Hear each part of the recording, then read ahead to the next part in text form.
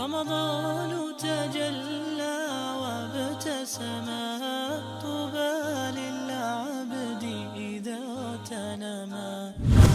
What is the maximum time until which we can eat during suhoor?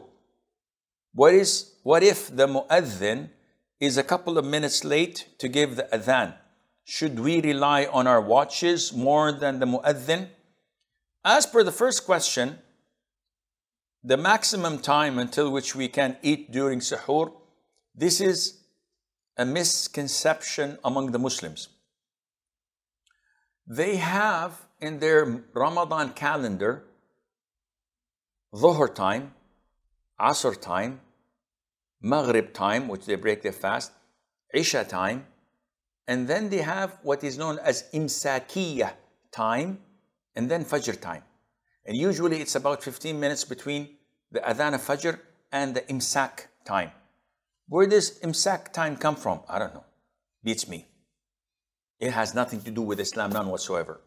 The Prophet ﷺ used to eat and drink until the Adhan says Allahu Akbar. So you and I can eat and drink until we hear Allahu Akbar from the Adhan, which announces and declares the break of dawn. To put a buffer zone of 5, 10, 15, 20 minutes is an innovation. It's not part of the religion at all. On the contrary, the sunnah is to delay the last thing you eat just before the Adhan of Fajr. The more you delay it, the best it is for you as a follower of the sunnah of the Prophet ﷺ. So there's no time limit. Now the question is, the muezzin is 2 minutes late. This is not your responsibility. What do you mean? If the time of Fajr is due, either you can tell this by visually looking at the east and being able to distinguish the white thread of Fajr from the black thread of night. So once you see this horizontal white thread of Fajr, this is the break of dawn, refrain. If you're unable to do this because we live in the city and the city lights prevent us from doing this, from seeing this, we have to rely on the muezzin because it is his responsibility. Yes, Sheikh, but we have watches. Your watches can be wrong. Your watches are not always accurate, and Allah did not tell you to rely on your watches. Either visually rely on seeing the break of dawn and the sunset, or rely on the muezzin. Likewise, if I'm waiting to break my fast, I'm at the seaside and the sun sets in the sea in the west, where I come from, in Jeddah.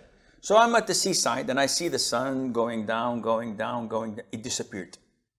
The muezzin did not call for the adhan. Who cares? Bismillah, I eat. Sheikh, the adhan is 2 minutes, 3 minutes. Who cares? Allah tells me to eat once the sun sets, and the sun, I can see it, it had set. If I can do this with Fajr, good. If not, then I have to rely on the muezzin. Likewise, in sunset, if I'm at home, the food is on the table. If the muezzin doesn't call the adhan, I should wait until he calls the adhan. It's his responsibility. And then I can eat. So I hope this answers the question, because the Prophet said, alayhi salatu wasalam, that the muezzin is entrusted and the imam is a guarantor. A guarantor means he guarantees the validity of my salat. If I make mistakes, he takes that away from me because I'm following him. Sometimes he sits for the first tashahhud, I'm neglectful, I stand up for the third rak'ah, and a few seconds later I open my eyes, everybody's sitting down. Whoops! I sit down immediately. Is my prayer correct? It's valid. Because the imam carries my mistakes. And the muezzin is entrusted. He's a minute late and a minute early. It is his responsibility. Allah will hold him questionable. Now, a lot of the Muslims are a little bit flexible, according to their logic. So people say, okay, I woke up late for suhoor. And as I opened my eyes, the imam started saying, Allahu Akbar, Allahu Akbar. So I rushed to the fridge. I opened it. I took a turkey sandwich and a glass of milk and some hot Tabasco, and I started eating because I knew that I had time until the Imam, the Muezzin finishes by saying, La ilaha illallah. Well, bad news, my friend. You have to make up that day. Why? Because the Azan started. You are not allowed to eat or drink after the Azan starts, except in one condition.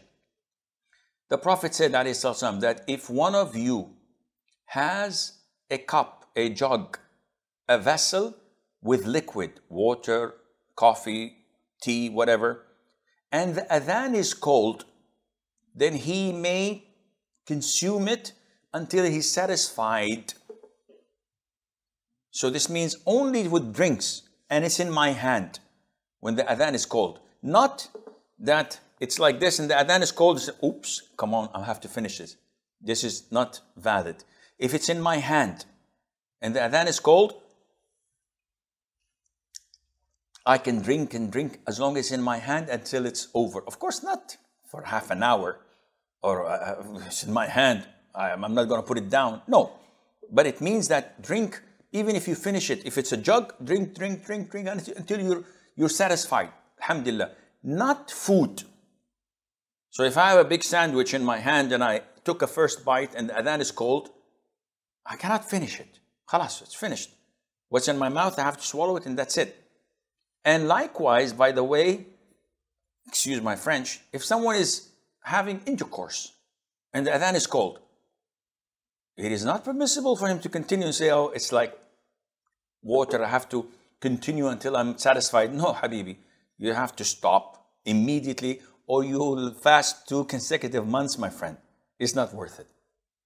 So this is something that people must know. The Adhan is not a time for you like a yellow traffic light. That, okay, I can still drive. No, the Adhan is a red traffic light. Stop. And if you cross, you'll be fined.